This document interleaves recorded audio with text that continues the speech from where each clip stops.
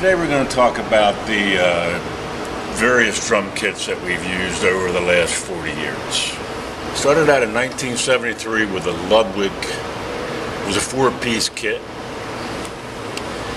And I used that for a couple years, and then I graduated to a Slingerland 5-piece kit. It had 2 rock toms, floor, snare.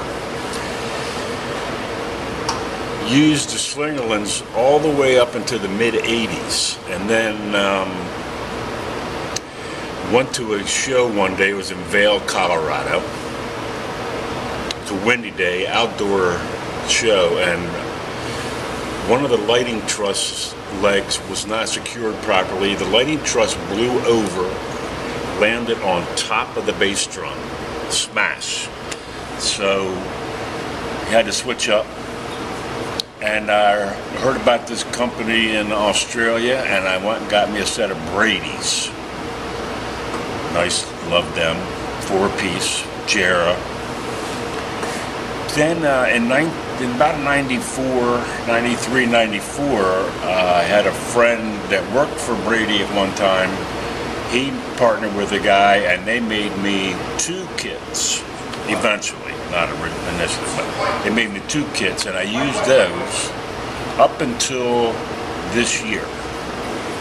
I love them, but they have some age issues, and they were coming apart, so we had to switch up and get a new kit. So this year we switched up, and now we have this lovely cherry pork pie kit. Well, the 3 pieces pork pie. 13 by 13 rack, 16 by 16 floor, 24 by, I'm gonna guess 18 bass drum. And that's what we're using now. The snare drum is a Ludwig Black Beauty, 6.5 by 14. They started making, Black Beauty was traditional drum, probably the most recorded drum in history, but they stopped making them for years, and so a couple years ago they started making them again. Thought we'd try one, and it's probably the most beloved drum I think I've ever owned. It's just,